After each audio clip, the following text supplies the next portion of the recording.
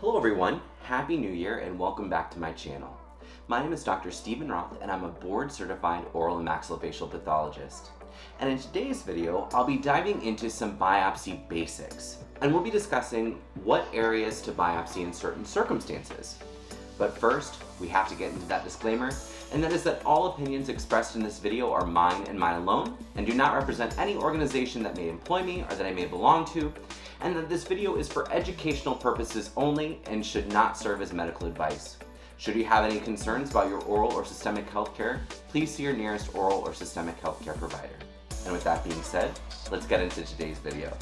First things first, biopsy selection is definitely subjective, and there are a lot of right answers, so it's okay to have a different opinion. This video just goes over my thought process when I biopsy in certain clinical scenarios. If you want to toggle back and forth between the different clinical scenarios, you can use the chapters tool below. The first scenario is the easiest. This is the small, benign appearing lump like this fibroma. The best approach here is an excisional biopsy, or removing the entire lesion. You can just grab the lesion at the base and excise it entirely. A similar lesion on the gingiva is essentially the same concept. You'll excise the lesion down to the bone, and then I like to curette the surrounding tissue between the teeth. And the reason why I do that is to try to prevent recurrence. The next scenario is the large lump that would require a major surgery to remove fully, like this pleomorphic adenoma.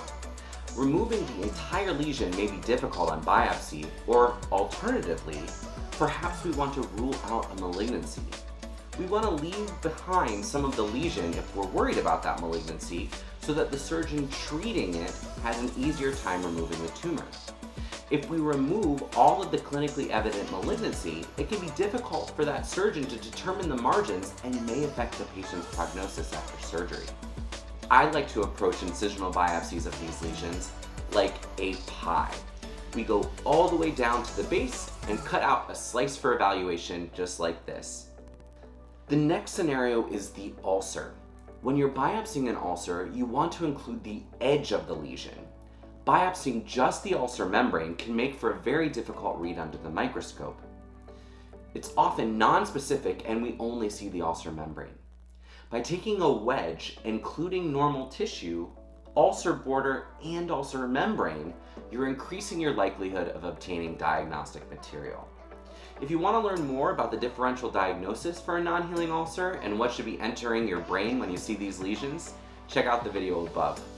Next, we have the vesiculoulcerative or erosive conditions. For these conditions, we will want to take perilesional tissue. This is tissue right next to the involved site. These conditions result in very fragile mucosa, so biopsying affected areas often results in the tissue just falling apart on biopsy. I think it's best to biopsy the most accessible areas to allow for the most diagnostic tissue. In this patient with suspected pemphigus vulgaris and multiple sites, I biopsied the lower labial mucosa. That's because the lower lip is extremely accessible and easy to see. Anterior buccal mucosa and anterior lateral tongue are also reasonable sites, though I will warn you that tongue biopsies are often usually more uncomfortable for the patient. In the case of a desquamative gingivitis, this can be very difficult to get that perilesional tissue.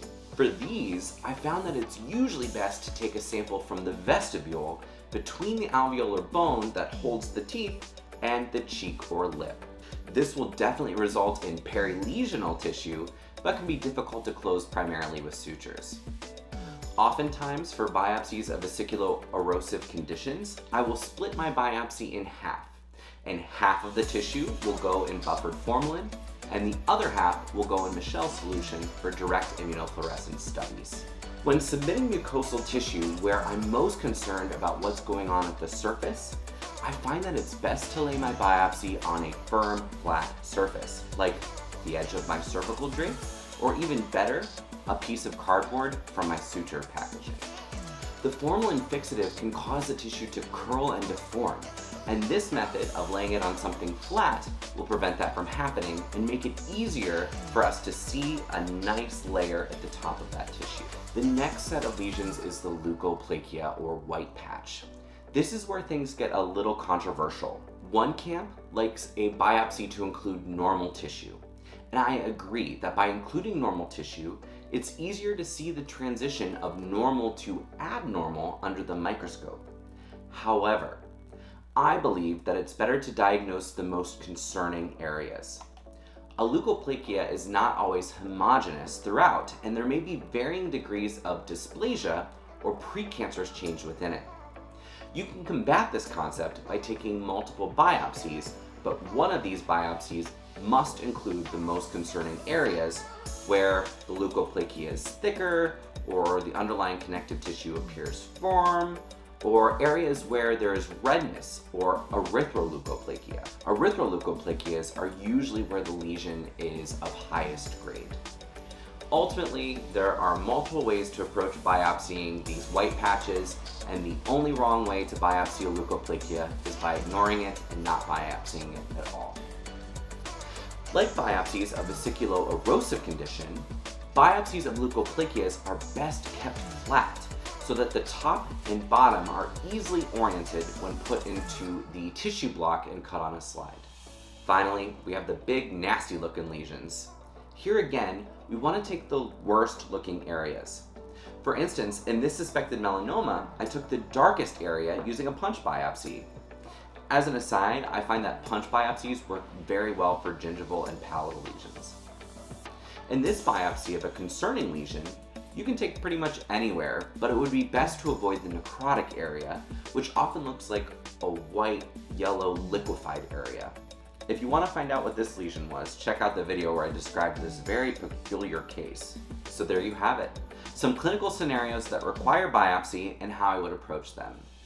Obviously, each situation and each lesion is different and requires a different approach, but hopefully this will give you some insight as to how I approach biopsying different lesions. If you're interested in sending your biopsies to our lab, reach out to the email below and we provide biopsy kits at no cost to you. Thanks for watching this video. I plan to make a new series of biopsy basics that you won't want to miss, so be sure to subscribe. Also, please feel free to share this video with someone that may find it helpful as well. It really helps this small channel continue to grow. Thanks again for watching, and be well.